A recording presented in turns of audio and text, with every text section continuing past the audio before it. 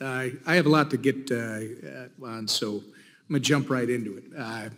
Director Chopra, Ranking Member McHenry referred to reports that former Acting Director Weigio unlawfully removed career CFPB staff to make room for your hand-picked replacements.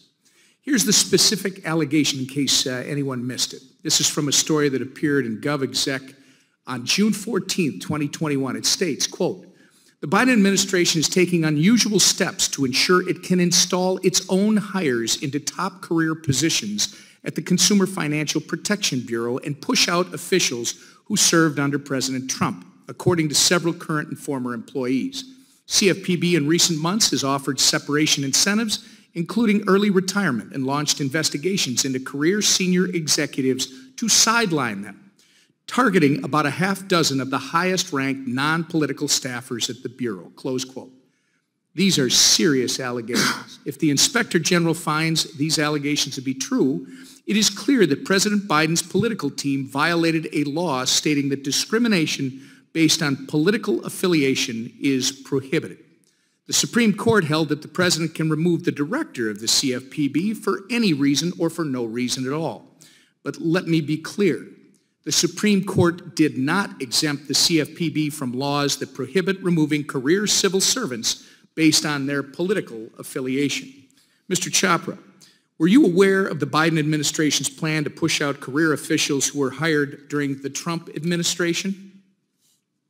I don't believe there was a plan to do that, but with respect to the allegations, well, were you aware? I couldn't be aware if there wasn't a plan. So it's no. Did anyone at the White House ever discuss CFPB personnel with you, sir?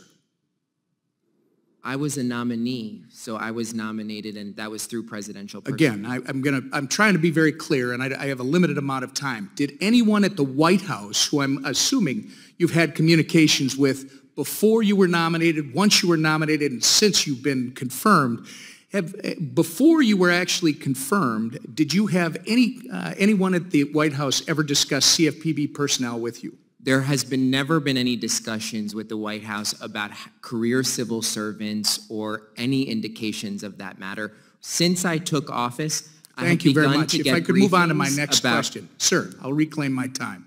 Did you discuss the CFPB workforce with Leandra English at any time since the election last November? No. The workforce? Director, no, I'll say it again. Did you discuss people that work at the CFPB? I think it's pretty self-explanatory. Did you ever discuss people who work at the CFPB with Leandra English at any time since the election last November? I don't recall ever speaking to her about personnel issues. Thank you. Director Chopra, if there are people on your senior political team who hired or fired career staff because of their political affiliation, I expect you'll take some sort of corrective action. And my question to you, sir, will you rehire the people who were wrongfully terminated?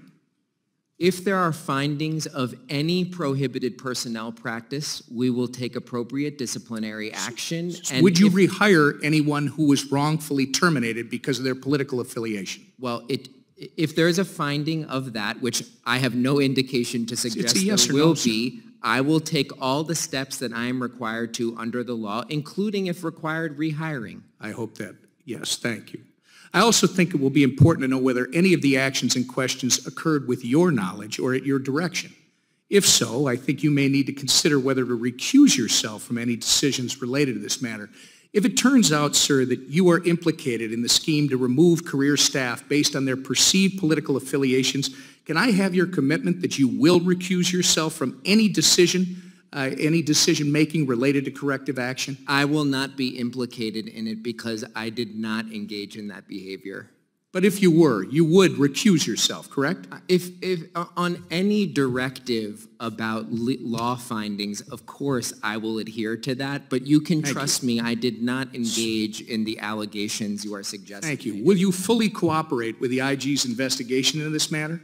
I will always cooperate with the Inspector General of the Federal Reserve System. And will you instruct the agency's political staff to cooperate with the investigation? Everyone must cooperate with the IG.